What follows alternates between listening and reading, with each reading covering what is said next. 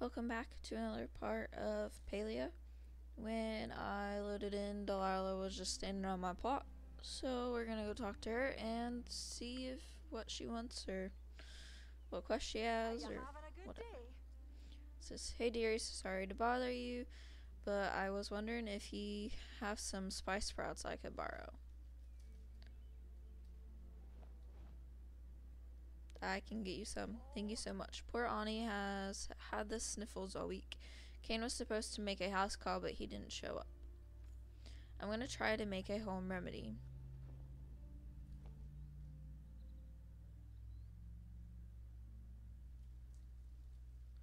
That doesn't sound like Kane.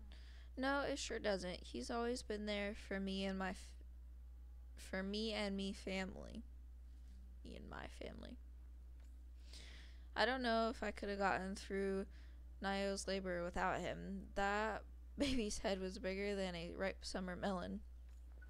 Perhaps you wouldn't mind checking on Kane. I don't think he would have missed seeing Ani if he didn't have something important going on. Oh, thank you for the visit. Okay, so we are gonna do the Stargazer quest, and we need to go talk to Kane.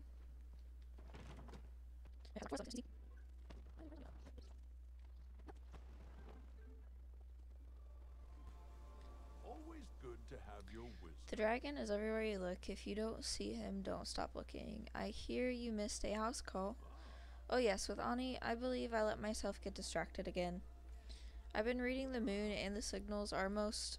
what's the word I'm thinking of? Concerning? I was going to say befuddling, but your perspective is rather interesting as well. Molly is telling us to listen to Ignis, the Phoenix Moon, and I can see that Ignis is putting on quite a show with her fire. Unfortunately, I don't know how to interpret any of it. You wouldn't happen to have any clues, would you? What is a mere mortal such as myself to do in matter of the gods? Return to duties. Ask for help? No. I wouldn't want to drag anyone else into my mess. It's bad enough you wasted your time getting me the materials for the telescope. What about the dragon shrine? How do I explain this? The voice you hear at the dragon shrine isn't the dragon speaking with you in real time. It's more of an imprint, his goodwill made manifest. A mortal mind would not be capable of understanding Magi if they spoke with him directly. So long ago, during the time of the creation, he left messages like those impressions at the shrine to explain his will. The flashes on the moon, however, show us what he's thinking now. Oh, I wish I had more time to study them, but I've already become far too derelict in my duties. Researching Ignis will have to wait until another day. After all, I can't be expected to become a scholar of ancient human religion overnight. Positive change. We'll find a scholar who might know about ancient human religion. Apparently that's Gina, because that's where it's telling me to go. Hope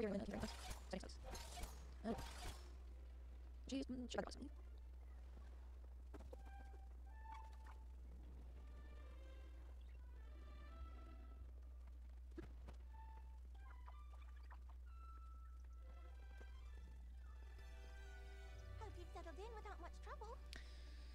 Can you believe I'm the only scholar doing her thesis on the human reemergence? Know anything about the flashes on Ignis? Flashes, you mean the volcanic eruptions? The Phoenix sends signals via the volcano? Sweet. You've been talking to Kane, huh?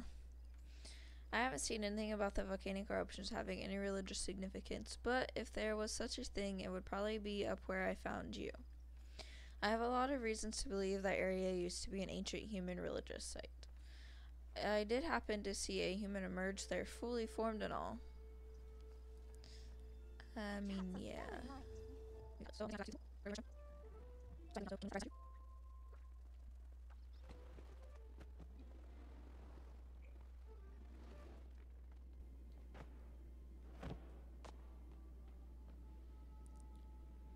Those were easy enough to find, actually.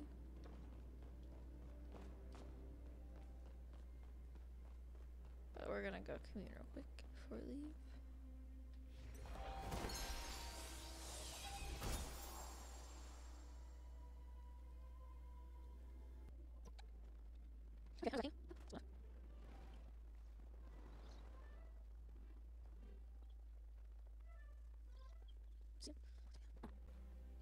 Seeing you always brings Make yourself at home. Is this what you were looking for? Where did you find these? The Phoenix Shrine? This is remarkable, but I told you, you don't have to go out of your way for me. What are friends for? If you really do consider us friends, I would like you to grant me one favor. Please don't get anyone else involved in this, at least not until I have had a chance to interpret the signals on my own. enlightening conversation, as always. Well, with that, we are going to end this part here.